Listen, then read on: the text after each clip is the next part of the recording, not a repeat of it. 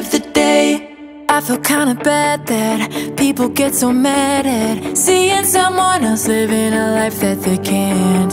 Blaming it on Jesus. If he's not a fan, then why'd he give us all of the best places to dance? Isn't it fun being grown up and young?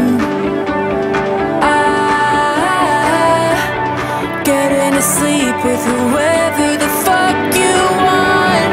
Touch my body while the disco plays. All girls go to heaven at the end of the